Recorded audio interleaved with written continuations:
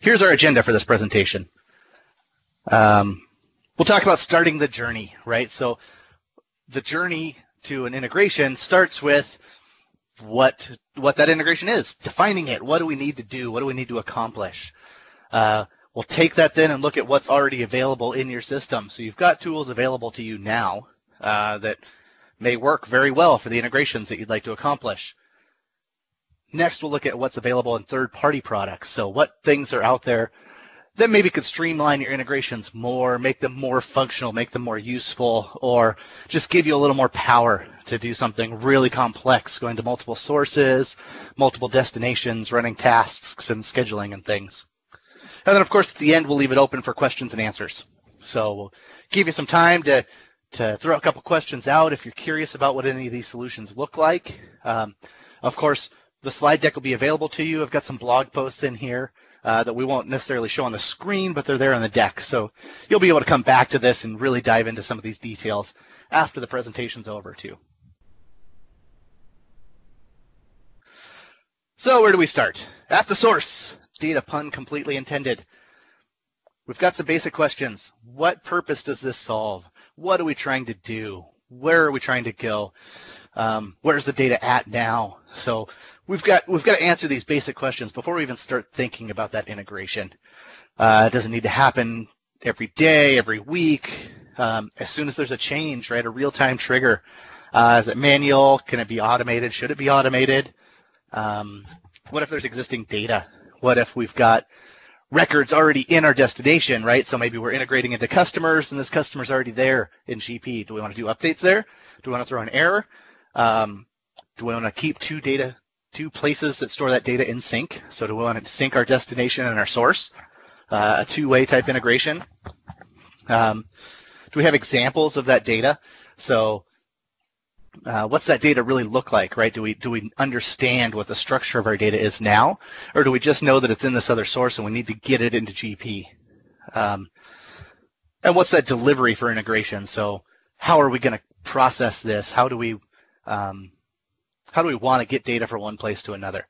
So really think about, before you even start your integration, what you're trying to accomplish and what your actual needs are. So it's really easy to start off and look at something that CRM, for example. Maybe I've got customers in CRM and I want to do maintenance there, but I need to update GP whenever I maintain those in CRM. So you can start with something like that and just make sure you ask the questions all the way around it, right? So how do the two-way updates work? How often does that happen? How do I handle duplicates? Because you can have duplicate customers in CRM, but you can't in GP. So think about those types of questions before we even start attacking an integration. And then where do we go? So some of these solutions anyway, can go to multiple places, right? So we're focusing primarily on GP here, but remember that these integrations may be two ways. So maybe we're syncing two sources, which means we're going to GP, but then we're also pushing back to something else like CRM, Salesforce, Concur, whatever you're integrating with. If this is a new process, maybe you don't know the answers to all those questions yet. So maybe you're turning on a new module and this integration is to get the data in there to start it. Or maybe you're turning on a new module and you need to constantly integrate something like data collection, which is what GP calls the labor collection for manufacturing. Maybe you want to turn that on, but you don't want somebody to walk over to GP and type this in every day. So you've got another system that you want to integrate that from. If it is a manual entry process now or something you're currently doing, what windows are being populated? That can be really helpful to help identify the tables and the fields and all the things that we actually need to integrate to. So if you know how to enter the data into GP, you're well on your path to building out an integration and knowing where that data should go. Knowing if those GP windows are modified or customized, or maybe they're even third-party windows. So there are lots of ISVs for GP. I find a lot of times people don't even know that what they're using is a third party because it's just integrated into GP. It looks like it's part of GP, but it's definitely worth knowing where this data is going and if it's actually a GP window or not. Then we've got some more advanced questions. So maybe it's not just one source. Do you have multiple files? Something like Concur expenses, right? We get this all the time. I've got all these reports coming out of Concur. It's got all my expenses. I need to push them all into GP, probably as a journal entry, right, to get just capture the expenses. And do they actually map directly? So maybe back to that customer example, I've got customers in CRM. I want to integrate those into GP or sync those with GP, whatever we're doing there. There's not really a direct map necessarily. I mentioned we can have duplicate customers in the CRM. Well, maybe we're looking at the email address as the primary key, or we're looking at the customer name. We need that customer ID. So we need the field that GP is going to use to identify that. We might need a translation to do that. Same thing with contacts. So customer contacts primarily are using the email address as their primary identifier. That's not what GP will wind up using. So if you need to sync that up somehow, we need to have a translation table or some method of translating that data in between. You also need to think about what are important or required. So if we're looking at that GP window, we know what's required, right? They're either bold or red, depending on your formatting. We can see which fields are required in GP. There may be fields that are required just from a business perspective. There are things that have to be populated every time because it is critical information for your business. So we need to identify those when you're thinking about an integration. Figure out what's very important so we know that we actually map that, or maybe we throw back an error or do something if that piece of information is missing. Which leads us to error notification in general. How do you want to handle errors? If this is something you're running manually, an error on the screen probably works just fine. So if you're familiar with Integration Manager, you'll see that certain records have failed. Smart Connect gives you the same thing if you're running something manually. What if this is automated? Do we want an email? Do you want to log that to the Windows system event? Do you want to create a record in a table? Do you want to kick back the whole batch so somebody can manually review it and then try again? So think about how you want to handle errors. And then finally, how do we want to reconcile between the two sources? So if I'm just pushing data into GP, what do I do to make sure that I pushed in everything? So again, maybe expenses coming from an expense tracking system. How do I validate that all those expenses made it into GP? Do I just verify the batch total? That probably works in that case. But think about how you want to reconcile that information to make sure that everything is in sync, or if you're going one direction, to make sure that everything made it into GP just fine. So here's what you have now. We've got specific tools for doing single things, right? They're not generally integration tools. They're just tools that fit one specific purpose, like the GL copy and paste. So starting in, I think, GP 2015 now, we can copy and paste into the GL general transaction entry screen. We've also got budgeting as Excel-based, so you can export to Excel, make all your manipulations, and import that budget back into GP. And then for Canadian payroll, we've got the import-export utilities. So we'll touch on that as well.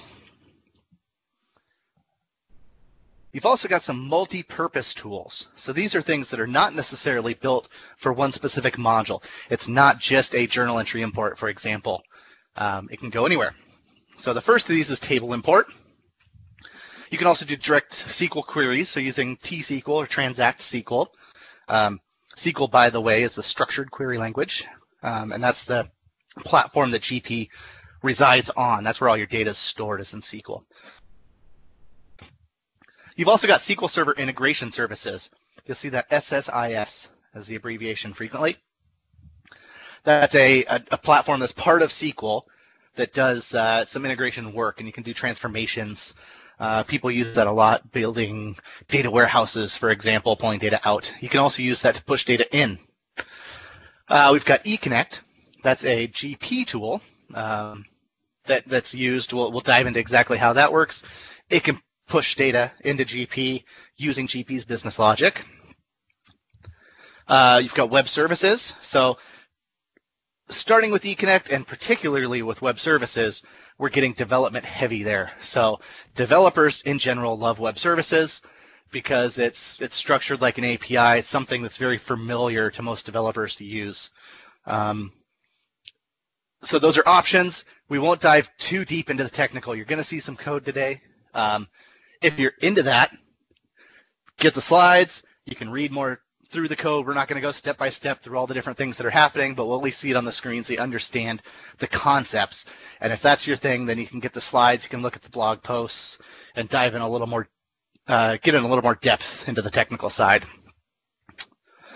You may have Integration Manager. So if you have the customization pack, you own Integration Manager. That may be most of you, it's probably not all of you. So we've listed it here, the things you have, because a lot of people have that. If you don't own that, we've got other tools that fit better for the same price or less. So go ahead and use Integration Manager if you have it, because if you own it, you might as well take advantage of it. But if you don't and you need a third-party tool, we'll look at some third-party tools that work well and cost less.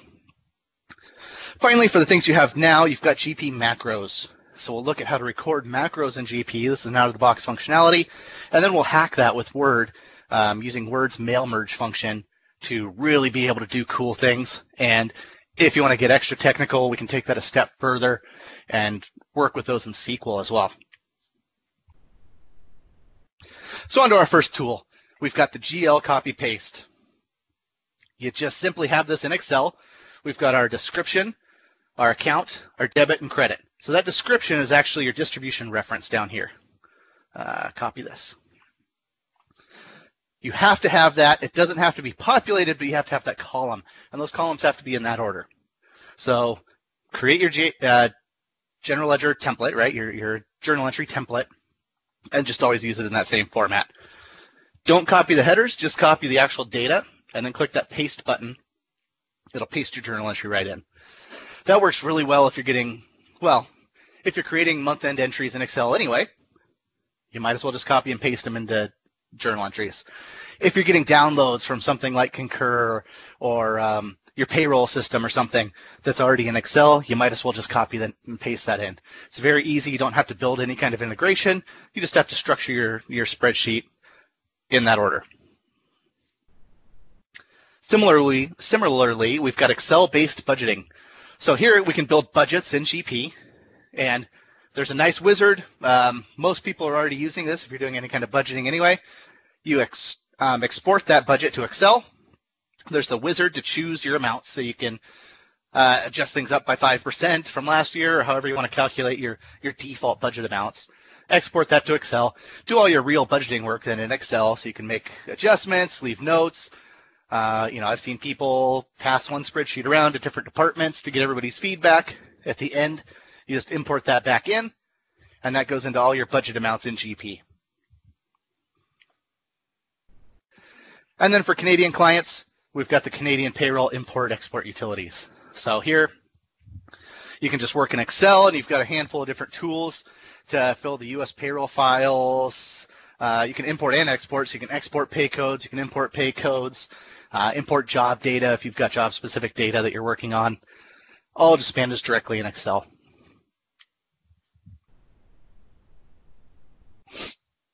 Now here, I'm going to take just a brief moment to talk about the dangers of integrations. So anytime you're integrating something in, you're making bulk data changes. Okay, now there are several platforms where that's relatively safe. Integration Manager, for example, will not bring anything into GP that can't fit in that GP table. It won't prevent you from creating the same journal entry 10,000 times if you accidentally had some extra rows in your table or didn't have your groups set up right. So there's a risk in any integration. Always log into test first. Always try things in test, particularly the new things that you're building. Once you've fine-tuned an integration and it's working, just running that every week, you may not have to log into test to try it every time you're going to import some data using the same integration. But never build something out and try it directly in live or directly in production. I bring that up because this table import tool is scary. It's very powerful. You can import this data directly into the tables. You have to know what you're doing because there's no data validation at all. This just brings the data right into GP, takes it from a spreadsheet, a CSV, or a tab delimited file, and fills out the different columns in that table. So it won't exceed the lengths, for example. The customer name there is a string 64 characters wide. SQL itself can't stick anything in that column wider than 64 characters, right? It's already been built. You just can't do it. But it won't do the kind of data validation, making sure the customer's in an appropriate class, making sure the address is valid, making sure the name is actually a name and not an address. You can really mess things up with the table import. So it's there. Just make sure you know what you're doing if you're getting into that. And the same is true for direct SQL updates. So you can use T-SQL, that's Transact SQL, to make bulk data changes, simply typing in insert, update, delete statements. You can pull from other sources, particularly if they're already in SQL. And there are just minor updates that you can do. So something like a stuck batch. If you've ever called us to get a batch fixed, you've probably seen us log into SQL, check some rows, delete something that got stuck, move it from one table to another. It's great for that type of stuff. It can also be really good to pull, like I said, from another SQL source. So you've got another system, it's on the same server, it's pretty easy to write something that'll copy that data over. Also in SQL is the SSIS. So that's a platform to build out more complex integrations, to transform data maybe from one system and then put it in another. And it can also use flat files like CSV or tab delimited. Now, I talked about eConnect a little bit being a Microsoft product. This does come with GP. eConnect is essentially a series of, here's the diagram of what it is. So basically, you connect through eConnect, or you talk to eConnect with XML. That's where it does its integration. That can be through .NET programming. It can be through the Microsoft Messaging Queue or MSMQ. You've got different ways to call eConnect. Then it's got this basically runtime layer. You've got a set of stored procedures that are running on the SQL server that actually do the heavy lifting. This creates the records, or deletes the records, or updates the records in SQL. And then you've got Microsoft GP, of course. So on the right-hand side, we call this out a little better. This is the process through which it goes. We create the variables, so we call out the different parameters or the things that we need to do. We've got this concept of a pre-stored procedure. So the eConnect nodes themselves can't be modified. They're actually encrypted, so you don't see what Microsoft's business logic is, what data validation and all the different things that are happening. What they give us is a pre-stored procedure and a post-stored procedure. So we can use this pre-stored procedure to manipulate our data and get it ready before it goes into GP. And that's what this is calling out here. It runs that customized stored procedure. Then I check the status from that. So I validate that the data coming back from that pre-stored procedure is still valid, still fits all the Microsoft business rules. Then I actually perform the integration of that record into GP. So I've transformed my data. Now I'm running the process to push that into GP. And then I run this post-stored procedure. Same type of thing. It's a customized stored procedure in SQL. And you can do some different translations, or you can now push that to maybe another source or destination that you need to go to, right? So I've integrated into GP. Now I need to push this up to CRM, or I need to push this to some other application that I'm using, a business application, a reporting application. Checks that the status is successful and then ends. So that's what eConnect is doing. We're going to look at some code next. Don't get scared. You don't have to know the code, but if you're interested, this is what one of those pre-stored procedures looks like. Out of the box, we're not doing any manipulation with this, but we simply, to create an employee address, have all our variables here. These are the fields available on the employee address, the field types, and they're also output parameters. So we can accept all these parameters in, manipulate them, and then they get passed back as output parameters to the actual stored proc integrating into GP. After that's run, we've got a post proc that looks a lot like this, but they're not output parameters.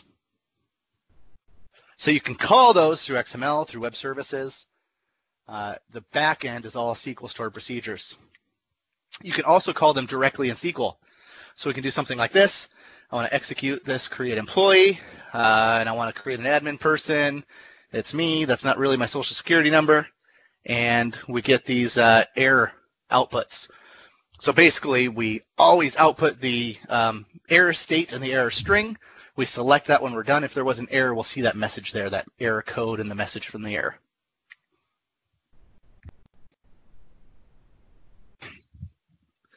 So I'll take just a second to let you digest all that. Again, you don't have to necessarily know all that code. You don't ever have to use eConnect or TouchSQL. You can use something else. Just know it's there because it's a really handy tool, particularly if you're developing your own applications.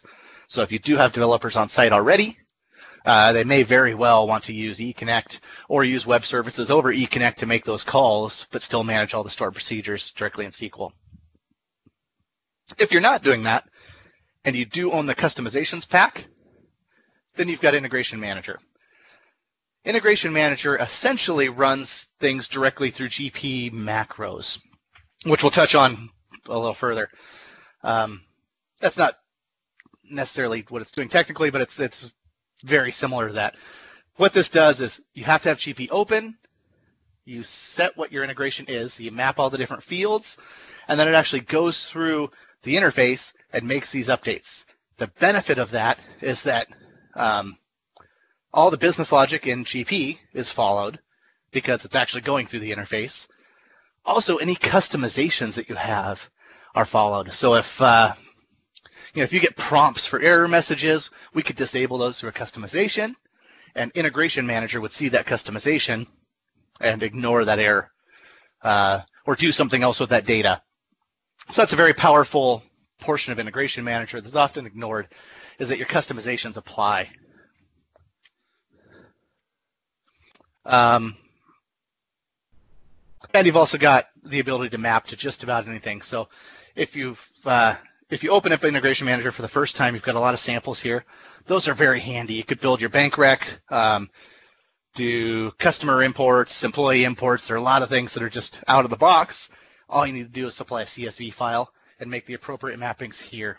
So I select where I'm going, and then here's where I'm pulling my source from. So I've got a column in that CSV called GLTRX1. And that's a constant. But that's where my source is coming from. Now next we've got macros in GP. So macros by themselves are actually really cool and underutilized, I think. I can go here, Tools, Macro, record some steps. That gets saved as a macro file. And then I can play that back anytime I need to. And you could even make those show up as shortcuts on your taskbar. So instead of creating a shortcut for this window, I could create a shortcut for a macro that opens this window and then does a couple of things. Maybe set some defaults that I don't want to forget each time I open this, for example. So by themselves, macros are actually very powerful and very handy. This is what the code behind the macro looks like. So you don't have to know that code, again, just to record it and play it. Feel free to record a macro, play it back. These are just the steps that it actually records when you're recording. And you can see it's relatively plain text and easy to understand. Type 2, the field is item number, and here's the item number that I typed in. Move to field, and then I move to my display option. Click hit simply just means click, so I clicked my display option 1 next to the site ID, and then I typed into my location code warehouse. So it's recording every interaction with that form or that window. So essentially, if I click something, if I tab off, it doesn't necessarily record the tab, it records that I moved to a different field. It won't record your backspaces and things either, it just records what value is in that field when you leave it. So if I messed up my item number and I had to retype it, it won't record that and retype it each time, it'll just give me the correct value each time. So really great functionality on its own. We can essentially hack this using Word. So instead of Notepad, open this up in Word, and now I can mail merge it. So if you use mail merge for writing company letters or anything already, you may be familiar with the process. Right here in Word, on the top, we've got Start Mail Merge. It's under the Mailings tab. And I like to use the wizard. So we've got a blog post on this. I'll show you some of how it works, but if you really are interested and want to dive deeper, get the slides and you can see the link. Essentially what we do is replace these fields with values on a spreadsheet. So I've got a spreadsheet maybe with all these item sites that I want to integrate. I do a mail merge. I replace my item number here with the mapped field on my spreadsheet. And then I save my new file, which is much bigger because I have all of this macro information for each file or each line on that spreadsheet. And then I play that new macro file in GP, and you can literally watch the window open, the words get typed in, but it's incredibly fast. And again, it's all through the interface. So you're maybe looking at some code here, but it's relatively easy to find where I want to map this and build something that can integrate a lot of data into GP. If you want to get really technical with these, we can take this a step further and use that same code in your SQL select statements. So here, the formatting's a little bit cramped just so I could show the whole thing on the screen. This is what I use to migrate users from one server to another. Essentially, this queries my GP users, and then it fills out the macro text. So here's all the different things that are going for the macro, and then I can add SQL characters. So here's a variable that I've inserted, and I've set that equal to password exclamation point. So this builds out my macro file as the results from my SQL select statement. I save that as a text file, run it, and it creates all my users and resets all their passwords to the default that I select in this script. So again, you don't feel like you have to get technical on all these things, but we have so much power here. If you're comfortable getting into SQL, if you're comfortable getting into the macro code, you've got a lot of power out of the box with GP to do integrations that don't require any kind of third-party or integration tool. That said, we'll talk about some actual third-party integration tools next because there are some really great ones. We're going to look at Smart Connect. We'll talk a little about Scribe, and then we'll look at Titanium GP copy and paste. So these are the most used, probably, third-party integration tools for customization. There are others, and of course, you can do customizations. You can do just about anything if you want to spend the development time on it. So whenever you're thinking about these, when you start getting into something very complex that may need extra fields in GP, that if you need extra fields, I'd look at Extender first, of course, from E1, who is a sponsor here today.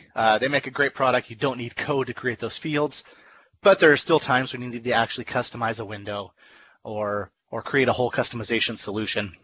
And if that's the case, always talk to us about it first, because you don't want to spend a ton of time for something that we could have solved with something like Extender or could have solved with something like Smart Connect for relatively cheap. These customizations can be giant. You can spend all kinds of resources building something. If you think you're going down that road, always reach out because we might have a simpler solution. And oftentimes that simpler solution will be Smart Connect. So this is an E1 product. As I mentioned, they have a booth here today. Feel free to go talk to them if you want to dive into any more of the Smart Connect stuff or any other products in a little more detail or find more about what they do. Smart Connect is the no-code integration, migration, and automation platform. It is no code because you don't need code. However, there are places where you can use code. So if you want some extra power, we'll look at how you can do that too. One big thing, I mentioned that not all these tools go right into GP only. Smart Connect is definitely a cross-platform from any source to any source type integration tool. So these sources, for the most part, are all destinations as well. You've got CRM, Excel, InfoPath, Extender, SQL databases, SmartList can even be a source, Access.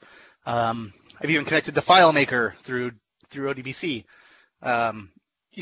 If you can think about it, if you can get to it somehow through an API or you have a flat file somewhere, I have yet to find a source that I couldn't pull into Smart Connect. So it really does come from just about anywhere.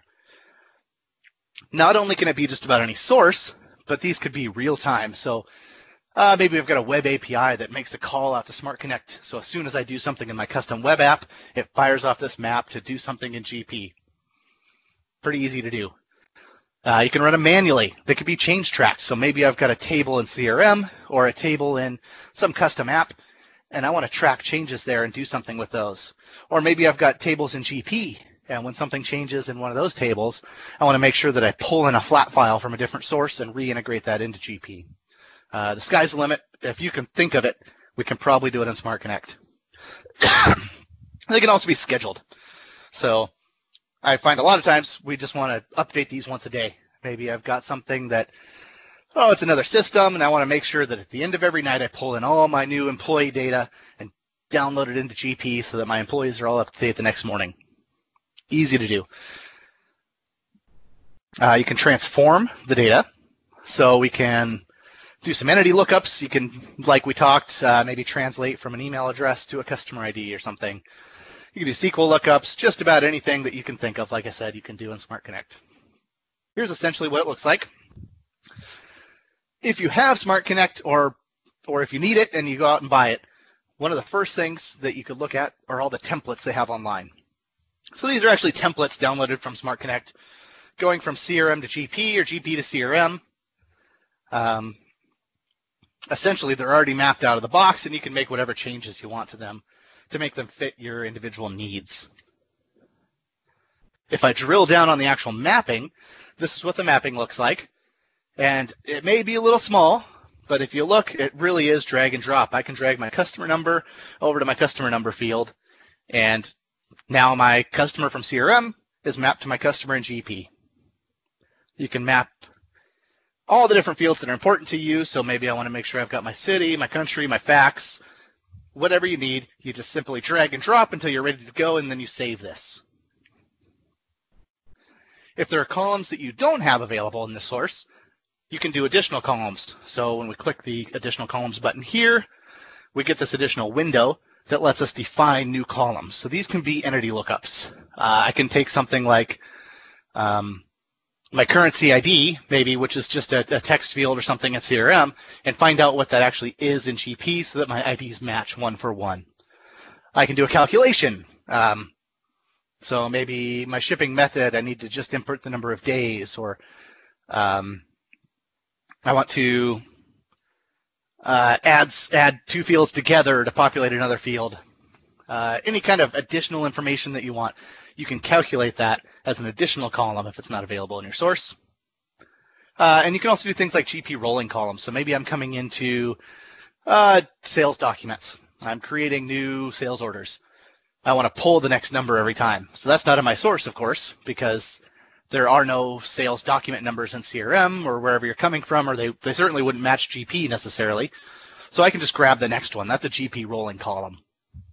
And you can create custom rolling columns too that don't necessarily come from GP if you just want an incremental number. And here we go to the code again. If you want some code to restrict this data, you've got this restrictions button up here. This can be C# or VB.NET.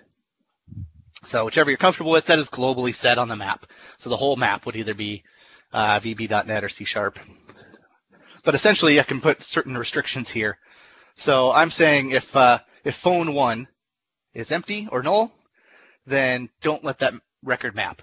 So basically stop this if I don't have the phone 1 field set up. So again, to run Smart Connect, you don't need code. It is a no-code integration solution. But if you know how to code, you can do a lot of really cool, powerful things. Some more things that we have in Smart Connect. We've got tasks. Now we've got tasks that run before the map, and then we've got data check tasks, so we can actually validate the data before we do anything with this. And then we can run tasks after the document or after the map. So the document is what Smart Connect calls the individual record. So if I've got a spreadsheet, each row is a document, assuming they're distinct rows. The map itself is the whole thing. That would be my spreadsheet in that example. So if one document fails, I could send an email, for example. Here we've set up a task, email failure, if it fails. That allows us to schedule this map to run, or to trigger it to run from some other source, and it just goes along blindly in the background. Nobody knows about it unless there's a problem, in which case we get an email. And then you've got some global variables that you can assign. So I've done things where we maybe integrate from an Excel source, set some global variables so we remember what the old file name was, and then archive it to an archive folder using those variables. The tasks, the things you can run in these tasks are more than just email. You can move files, you can run scripts, you can run code, copy files from one location to another. Lots of really cool things we can do in those tasks. And then here's what the schedule looks like. So when we want to go and schedule a map, we can schedule this to run daily. In this example, starting at 6 a.m. every 1 day. And then we've got this repeat function down here. So we actually want to repeat this every 20 minutes until 9 o'clock p.m. So not only can your schedule say just do this at a certain time, you can repeat it every X minutes and end it either after a certain duration or end it at a certain time. And then some more complex code if you wanted to go down this route. Here we've got a script. Again, this is a demo on the E1 website. So you could just paste this in and not touch it. You still don't have to know how to code. Or you could write something very similar to this. This simply checks for invalid GL accounts. So we are making sure that the accounts that we're importing are real accounts, that they exist in our GL. Here's the pricing. You can buy this as a perpetual, you own it, and then pay the maintenance on it annually. Or you can buy a subscription. So maybe you've got a big project, it's going to last for 6 months. You want to subscribe to this, use it while you need it, and then just stop paying the subscription. So it's pay as you go, cancel anytime. If it's just a one-off thing, the subscription works great. But really the perpetual cost is so low. Most people would just buy this. And again, if you don't already own Integration Manager, that customization pack is about $7,000. So you're paying a lot less for Smart Connect, and it's a lot more powerful and a lot more intuitive.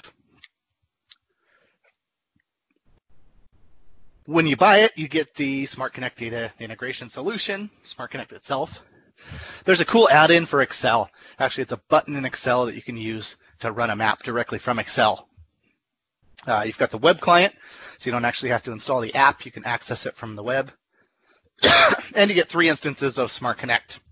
So not the client, but the Smart Connect server. You get all the connectors, access for unlimited users, and all the templates, again, are available on the E1 website. So their templates are extremely powerful, and they can get you pointed in the right direction for almost anything. And of course, you've got us if you've got something that you just can't get to work in Smart Connect. We can connect and help you get that all sorted out. So we'll look at the different tools that we've got here. On installation, security, mapping, we'll basically just compare them all and how they line up. So we've got Integration Manager. It's pretty easy to use. The security is from GP. So as long as you have security to the GP windows, you'll have security to that map or to map to those fields. You really can't do much with the mapping. It's drag and dropped. You can do some scripts, but it's really not very functional. They can be manual or scheduled. You do get an error log file, and it's very slow. So to import 10,000 customers would take about a little over 4.5 hours, plus it's $7,100, and it's a little clunky. Smart Connect is very easy to use. It would take 1.5 minutes to import those 10,000 customers, and it's cheaper, and you can use a subscription. I also mentioned Scribe a little bit earlier. So Scribe is somewhat similar to Smart Connect. It's really developer-centric. So developers a lot of times like it because you're writing code, you're doing a lot to manipulate the data. It's really difficult to use if you're not a developer, but it does have a lot of power.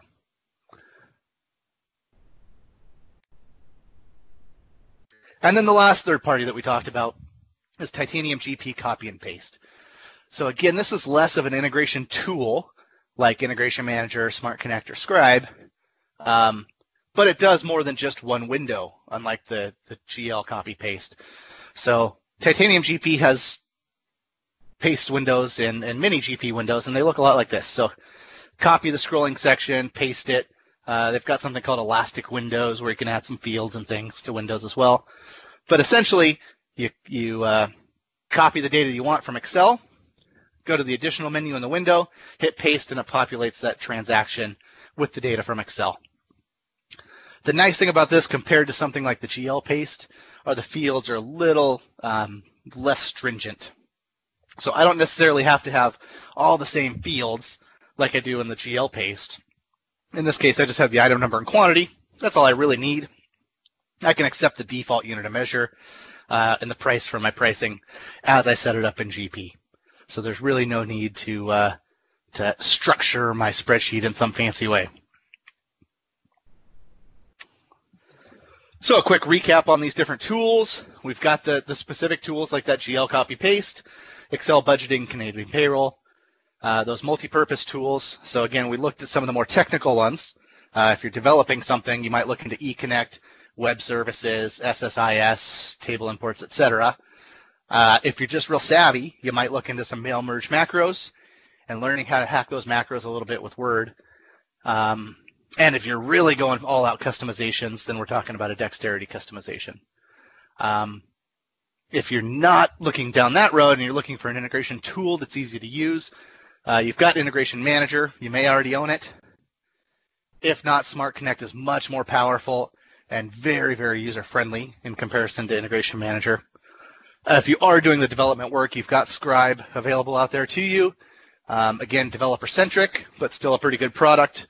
And then Titanium GP copy and paste if you just want to do that copy and paste functionality in more windows than the GL general entry window. So thank you for attending today, and I'll leave it open for questions if anybody has any questions about integrations or any of the solutions we looked at.